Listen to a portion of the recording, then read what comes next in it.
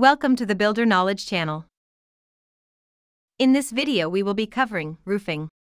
We will cover the estimating process for roofing material, which includes underlayments, flashing, roof cement, and exterior treatments such as asphalt shingles, wood shingles and wood shakes.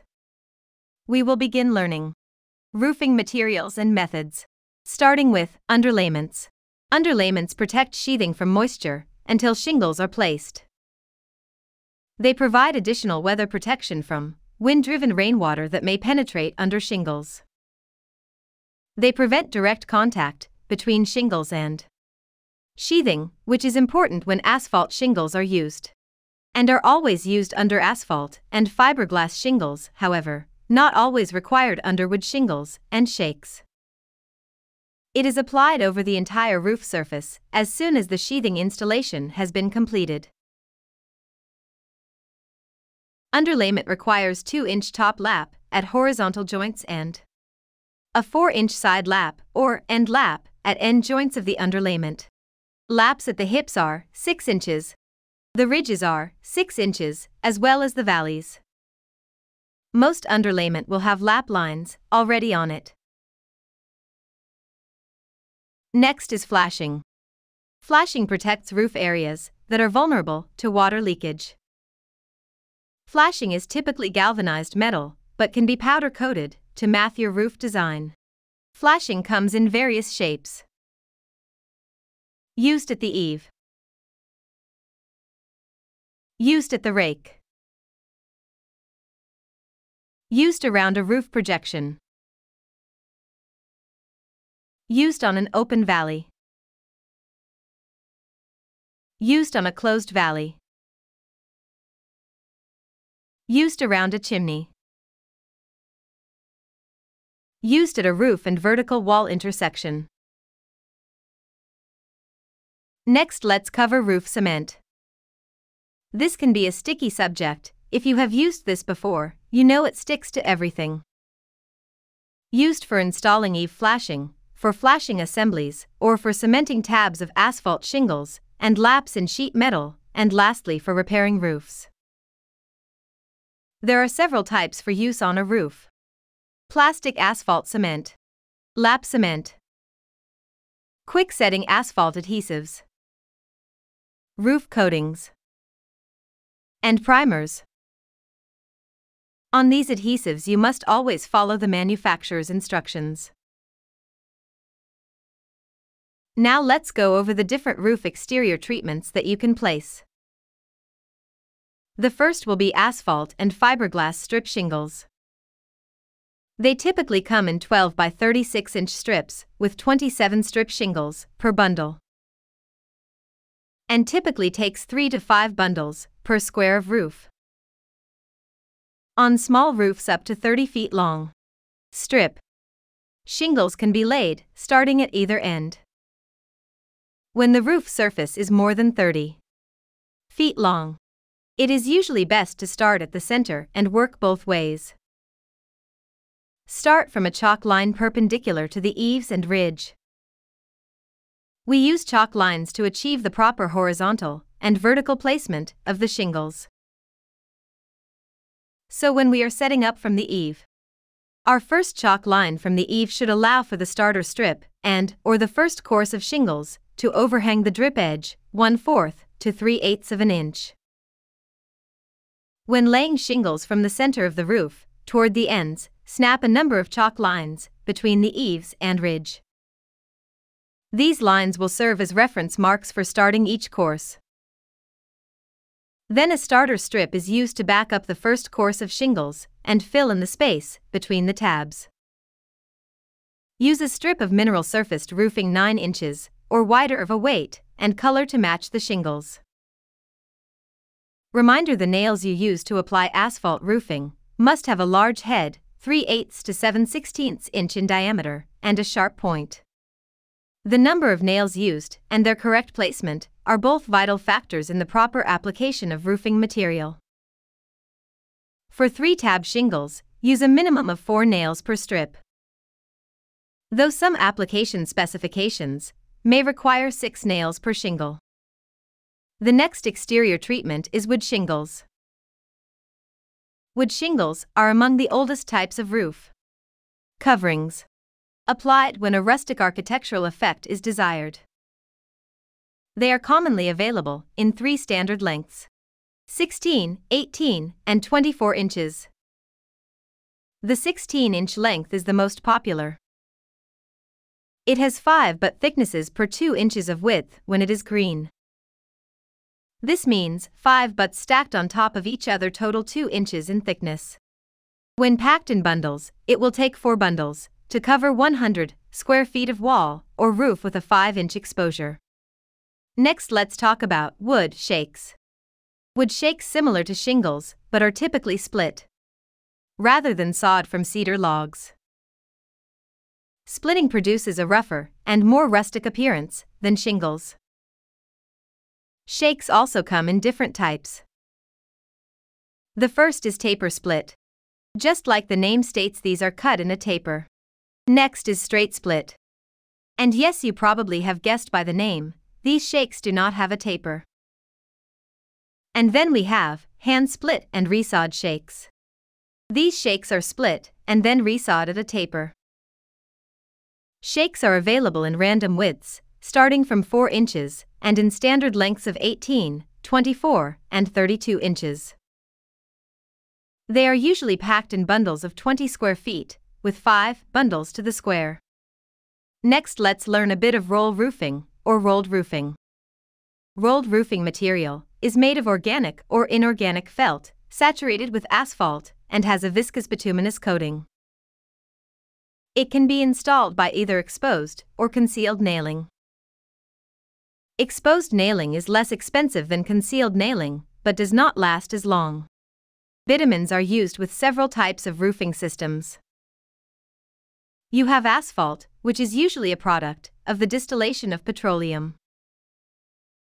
And also coal tar pitch, which is a byproduct of the cooking process in the manufacture of steel.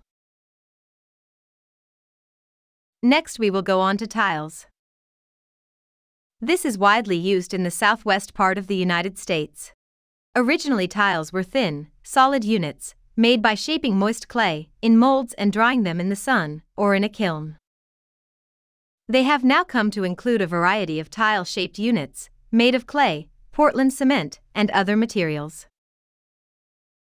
Tiles are durable, attractive, and resistant to fire. However, because of their weight, they usually require additional structural framing members and heavier roof decks. Before we go any further, let's cover some general safety requirements for roofing wood frame structures. We need to be sure we research job-specific safety equipment and procedures in the 29 CFR 1926 to accommodate project requirements. Depending on the project requirement, you may require, for sloped roofs, full-body harnesses with self-retracting lanyard, SRL. Roof brackets or anchors for anchorage points, designed for 5,000 pounds per person. Or slide guards. If working on a flat roof, you may require a full-body harness, restraining system and/or an SRL. Or a warning line system, 6 to 10 feet from leading edge or temporary guardrails. Personnel working inside warning line system do not require fall protection. Then on roof loading. Look at equipment and materials and ensure the structure will support the load. Now let's see how to close up a valley using wood shingles. Wood shingles come in grade numbers, 1 being best and 4 being worst. Number 1, 2, or 3 grade shingles are used for slopes of roofs 312 or greater and for exterior walls. Number 4 grade shingles are for starter course of roof eaves only. You need to apply 15-pound felt paper to valley before flashing. And then install 26-gauge or heavier metal flashing, extending 12 inches from valley center in each direction. You will then place shingles to form a 6-inch gutter down the valley. You must cut shingles to form a straight line down the valley. Hot-dipped, zinc-coated nails recommended for wood shingles. Use 2 nails per shingle, 3/4 inch from edge and 1.5 inches above exposure. Do not overdrive the nail head should rest above surface of the shingle. Now let's see how to close up a valley using wood shakes. Shakes are similar to shingles, with a few differences. They are thicker, therefore require longer nails. They are longer, therefore have a greater exposure. They are rougher and uneven, therefore require underlayment placed under each course and extended down to the bottom edge of the next row as the shakes are installed. Other than the noted differences that I have explained, shakes are installed the same as shingles. How to make roof projections watertight using wood shingles or shakes.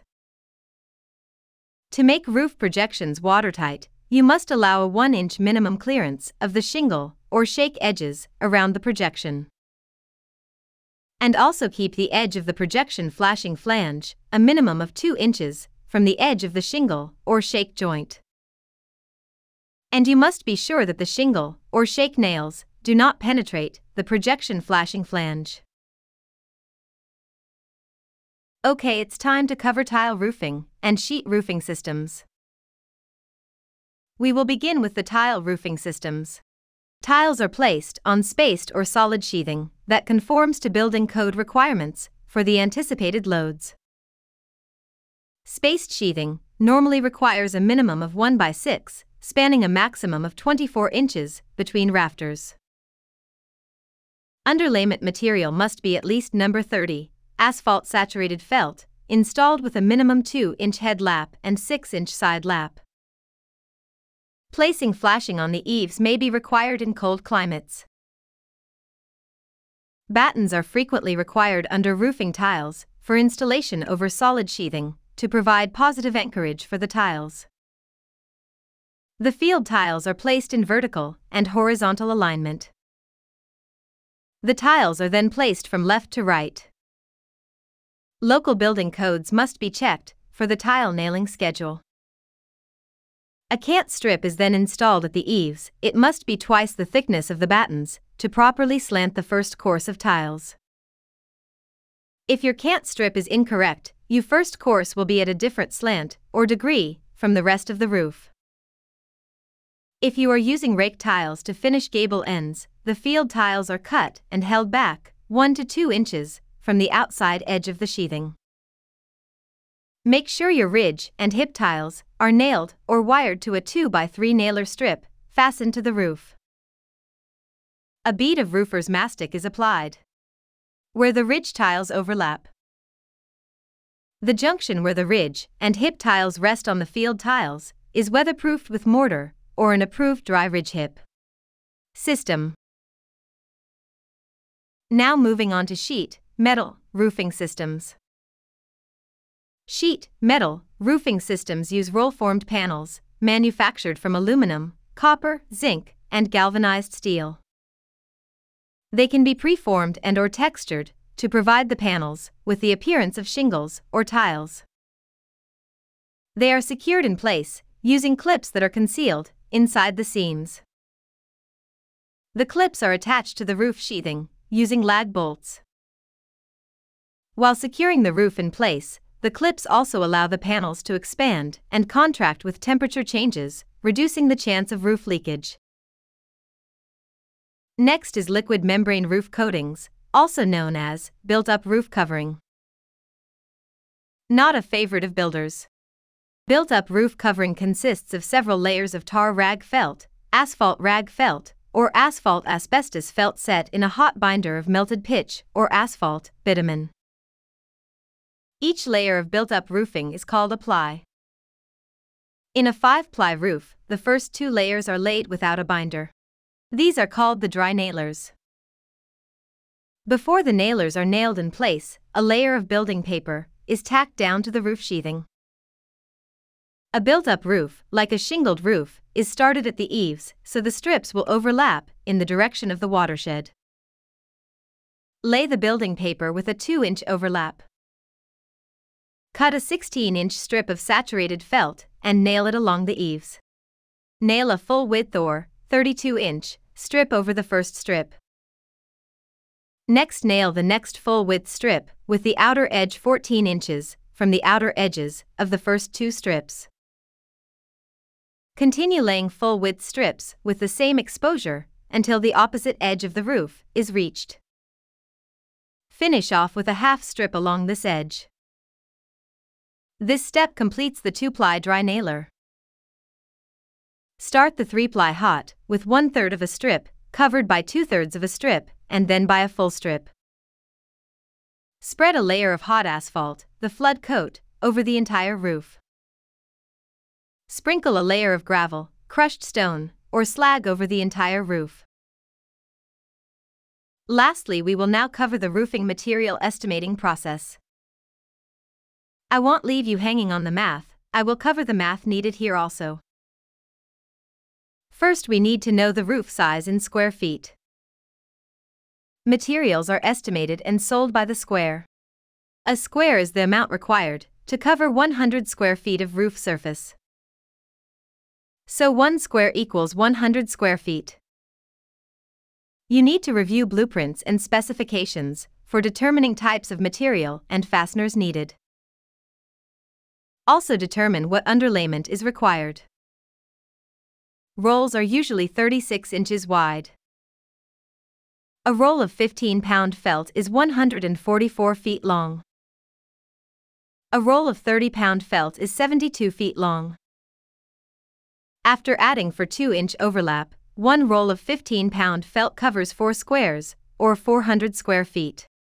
And 1 roll of 30-pound felt covers 2 squares, or 200 square feet. Now, what flashing is required?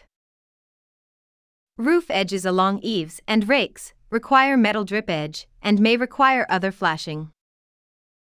Soil stacks and/or ventilators require a corrosion-resistant sleeve. Chimneys require roll roofing flashing, 10 inches up the chimney. Mortar or roofing cement will be required for flashing a chimney. Open valleys require metal flashing, or 90-pound, mineral-surfaced asphalt roll roofing. Roof and vertical wall intersections require metal flashing shingles that are 10 inches long and 2 inches wide than the exposed face of the regular shingles. For your asphalt shingles, you will divide number of squares of roof by number of bundles per square. Okay, now let's cover some math for roofing. As I stated before, 1 square equals 100 square feet of roof. If you have a roof that is a 10 by 20 shed roof, you will multiply 10 times 20, which equals 200 square feet, or 2 squares. If using either 1 roll of 15 pounds felt, which covers 4 squares, or 30 pounds felt, which covers 2 squares, you will only need 1 roll. For shingles, you know you only need 2 squares. However, you need to know how many bundles there are in the square. There can be 4 or 5 bundles to the square. If you know yours are 4 bundles to the square, you will need 8 bundles. For flashing, you know 2 sides of the roof are 20 feet and 2 sides are 10 feet. Add them together and you need 60 linear or lineal feet of flashing. However, you will need to be sure your flashing overlaps 6 inches on each piece. Now, if you have a gable roof, you will need to do the math for one side and then multiply it by 2. If each side was 10 foot by 20 foot or 200 square feet, you will multiply it by 2, showing a total of 400 square feet for roof coverage. Remember, 1 roll of 15 pounds felt covers 4 squares and 1 roll of 30 pounds felt covers 2 rolls. Flashing must cover the length of the eaves and the rake on the gable ends. Thank you for watching. Please be sure to hit the subscribe button and the like button. I would do it for you because I like builders. Watch some of our other videos so you will be ready for your advancement exam. Have a great builder day.